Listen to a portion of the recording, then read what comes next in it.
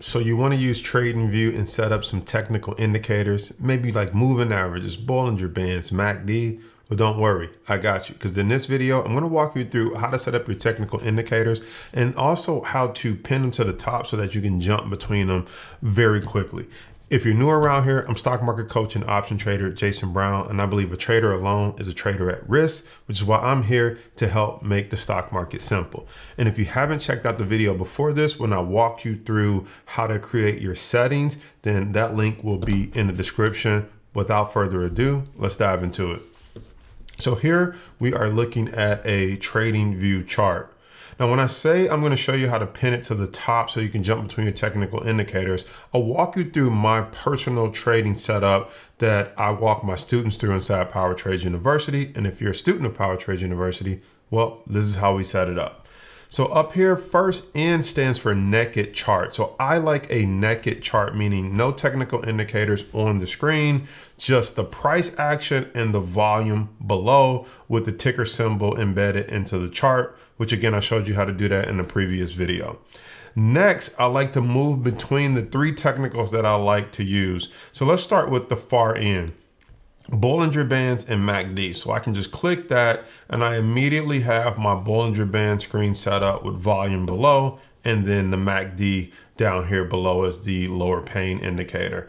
If I move one indicator back, I can quickly jump into my moving averages indicators where I have the 20, the 50, and the 10, 20, the 50, and the 200-day moving average. Then I can go back again to a naked chart, or I can go back to my last one, which is Stochastics, which I also tend to use from time to time. So first, let's start with a blank or naked chart, and let's start to build some indicators from here. So if you don't know how to add indicators to your chart, it's very simple. You go up here to the top, you click indicator, and then these are different types of indicators. You got financial, you have community indicators, which may be indicators that other people wrote or came up with. And then there are your personal indicators. If you've wrote any scripts to search and find things, where I was playing with writing my own Bollinger Band script, for example. So we're just going to stick with technical indicators for the regular average trader. So let's first build out a Bollinger Band indicator. We're just going to type Bollinger Band, but if you don't know how to spell it or you're just not sure, you can also clear that out and you can just scroll down until you see Bollinger Bands here. So there's different types of Bollinger Bands. You're going to click the first one. This first one is going to give you the Bollinger Bands right here on the chart. So let's talk about how to customize the Bollinger Bands. So now that we have them on the chart, we can go over here to our left, and if you hover over it, you'll see a little bit eyeball. That's where you can turn the indicator off or turn it back on. Next to that is going to be your settings button. So if you click the settings, here is where we can change the style of this Bollinger Band. So I like to use an 18 moving average or 18 length Bollinger Bands with the 2 standard deviations. So that's the only thing that I'm going to change there. But if you want to customize this even further based on the type of trading that you do, feel free to do that. Second tab right here is going to be the style. So if you want your upper band and your lower band to be the same, which I like them to be all the same color. I don't like the top to be red and the bottom to be green. So I'm going to come in here and change my, well, that's the middle band, that's your basis, and then your upper band right here, we're going to change that to be blue, and then our lower band, I'm going to change that to be blue as well. So now I have this Bollinger Band looking like all the same color. The background, I do not like to have this light color background, but you can if it helps you identify it a little easier. If you just uncheck that, you now have a pure Bollinger Band setup. Now let me go back up here for a moment, because what you can do with your line is, if you like a thicker line, just click on that and you can say, hey, I want it to be a little bit thicker in the middle. Click here and say, hey, I want it to be a little bit thicker up top. And then you can go to your final line and come down here and make it a little bit thicker as well. So it just makes it a little easier to see. You can also adjust your opacity if you want it to be a more faint of a looking line, but I like to leave mine at about 100. So that will get you this view on your Bollinger Band setup. Again, you can customize it how you want. And then your labels of your price, it kind of lets you know that your upper band, your middle, and your lower is there. I don't necessarily need that on my chart because it just clutters up the price pane over here. And then values in the status line, I'm not exactly sure what that does, but you can leave those off because again, this just kind of clutters up the sidebar. So don't need that on. If you go over here to visibility, this I typically leave on default: weeks 1 to 52 weeks, days 1 to 366. If there's a leap year, months 1 to 12 months. So I would leave all those ranges alone just like that. So now we have a Bollinger Band set up on the chart. What you can do is if you want to add the second indicator below, you can also do that by clicking indicators, and then you could type in, for example, MACD. And so I don't want a MACD strategy. I just want moving average convergence divergence. So when I add the MACD to the chart here, you can see MACD is down here in this pane. Now, once again, if I want to customize MACD, I just scroll over here. I can hit that eyeball and turn it on or off. I can come in here to the settings and I can change any inputs that I want. I'm going to leave those all on the default. Style, again, I can customize the colors of the histogram. So if I consider green to be summertime and I consider when it falls below or red to be bearish, I could leave it green and red like that. If I want the blue line to stay blue, which is a moving average signal, or if I want the orange one to not be orange, maybe I want it to be purple or magenta. I kind of like to thicken those lines up like we talked about earlier. And now I have a blue crossing up through the purple and a blue crossing down through the purple. I don't necessarily like the red on the chart because I believe volume's red and green, so it kind of messes with me when I see too much red or green. So you could come in here and say, take that red and just make it gray. You know, make it a, dark gray, some type of winter time. And same thing with the top, just make it all green, not this multicolor green. And then you end up with something that looks like this for your Bollinger Bands and your MACD being right here on your chart. So now that you got your chart and your indicators looking how you want to, you can come over here and hit save. So I saved this as an unnamed layout, but you can rename it from unnamed. So I'm going to call this test Bollinger Band and MACD.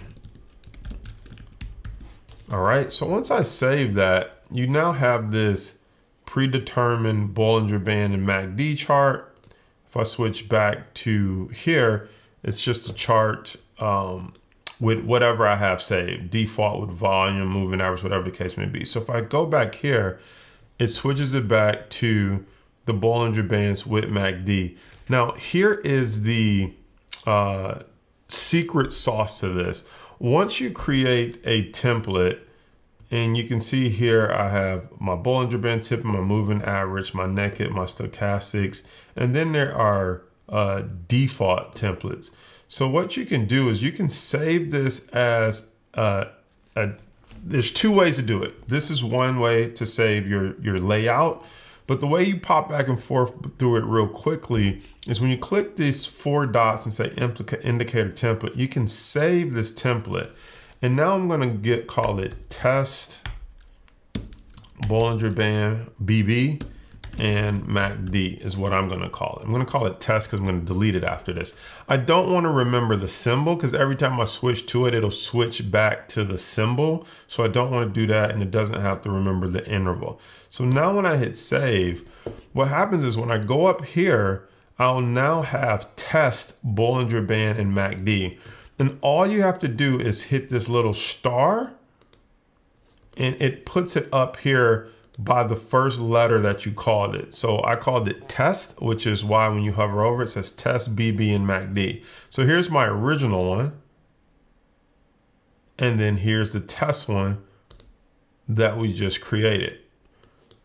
So you can see now I can jump back and forth really quickly.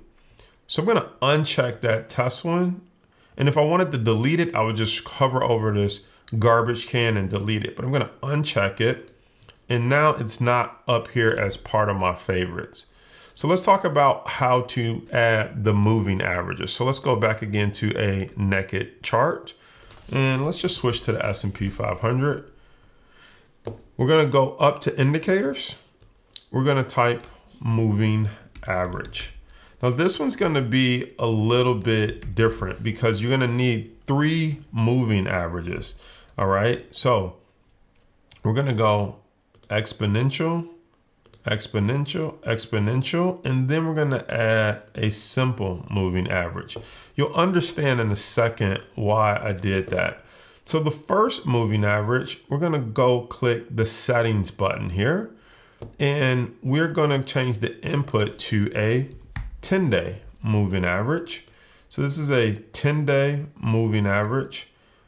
We're gonna have the smoothing length be 10 days. We're gonna just change everything to 10. The style, we're gonna leave it as blue. And visibility, actually we're gonna make this, maybe make it a little thicker. And then visibility, we're not gonna change. We're gonna go to the second moving average, and we're gonna click on the settings button and input. We're gonna make this a 20-day moving average. We don't really use the smoothing button, but we'll put everything at 20. On the style for this one, we're gonna change this one to green. And then we're gonna make it a little bit thicker. So now we have a 20-day moving average. The next one we're gonna go through is the 50. So we're gonna have a 50-day moving average. So we're gonna put that at 50. Again, we don't have to change the smoothing because we don't use that portion of this, but for accuracy, we'll just change it to 50.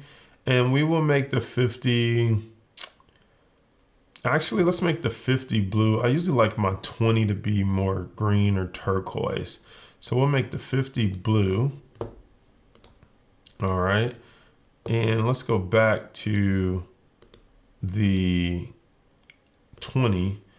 Okay, 20 is green, 10 is turquoise. And well, let's make the 50 turquoise. So we'll scroll down here. We'll go 50. Let's make that more of a turquoise. All right. And then we're going to input 50. And under style, we're just going to make this a little bit thicker as well. So now you have I'm going to hover over again. You have a 10-day moving average. You have a 20-day, and you have a 50. Now I'm going to come down here to the 200, and I'm going to change this to a 200-day moving average. And typically I like the 200-day to be red. So I'm going to change this under style. I'm going to go to color. I'm going to make it red. Again, I'm going to improve the thickness of it. And so voila, what you end up with is a moving average 10, 20, 50-day moving average with the 200-day moving average on your chart. On the 200, I like to use the simple moving average, but let me just double check. Let's go ahead and save this first. So let's click into our indicators, not our indicators, I'm sorry, the 4 squares here. Let's go ahead and hit save. And we're gonna say test moving average. Now remember, if you call this one test, it's gonna put a T up here. So if you call Bollinger Bands test, you'll have 2 T's up there and it'll be hard to understand which one is which. So I'm gonna hit test moving average and just save it. So first, let me go back to my original moving average. And you see I have the 10 is blue, the 20 is turquoise, the green is the 50-day moving average. So let me make sure those colors are in alignment. So let's go to the indicator we just created. We're going to click not indicators, we're gonna click the 4 here, and we're gonna go to test moving average. So now it brings this up as a test, and we could easily jump back to it. And also what we can do is for this test, we can add it as a favorite. So now you have Bollinger Band moving average, which we already have, but now we have it as this test one as well. And I hit the wrong test. This is the Bollinger Band test. This is why you don't want to make them the same. So I'm going to unstar that, and I'm going to star this one. And now that should be the right T to test to pull up your moving average. So that is how you can quickly add these custom indicators to your chart and be able to quickly jump between them through that way. Or you can come over here and jump between your saved layouts. I don't necessarily like to use the layouts to save. I like to leave the layout the same and then switch between adding the separate indicators on the chart. Last but not least, let's just show you how to add stochastics. So if we have, again, a naked chart, we're just going to go back up here to indicators, click on technicals. We're going to type the word stochastics, and it is the regular stochastics. I wouldn't do strategy, a momentum index, or RSI. I just would add the regular stochastics down here. And then you can scroll over the stochastics technical indicator. You could turn it on or off. You can hit settings. So if you don't like that blue kind of background, you can uncheck that. You don't have to have a background on there. If you don't care about the middle band, which I typically don't, I usually just have the upper and lower band on. So the 80 and the 20, and you just have those lines there. And then you can modify it and change it to whatever color you want your %K and your %D to be. And once again, you're going to click the 4 dots. You're going to hit save indicator. I'm going to call this test stochastics, and then hit save. And so what will happen now is if I were to go into my indicators, not my indicators, I keep hitting that. If I were to go into my 4 squares, you'll see I have a test Bollinger Band, test MACD, test stochastics. Here's what I'll do. I'm gonna check them all, and you'll see now I have 3 T's up here. So one is to test moving averages, one is to test Bollinger Bands, one is to test stochastic. So that's how I can easily jump back and forth between those 3. And then if I want to remove them, I can just uncheck them. And if I want to delete them completely, I can just hover over this trash can and I can throw those away in the trash can. All right. And so that is how I customize my technical indicator so that I can jump between them very easily. I just showed you the 3 most popular ones that I use and that we use with our traders inside Power Trades University. Feel free to build out whatever indicator that you want to use, because now that you know where they're at, how you can customize them, how you can save them, and how you can jump back to them as a favorite. I hope this video has been helpful for you. If it was, please give it a thumbs up, help the YouTube algorithm share this and know with other people that it was a positive video and a positive experience for you. Also, to check out some of the other videos with respect to TradingView, just look at the suggested videos on this page or click the links in the description to check out some additional videos on TradingView. I'll see you on the next one.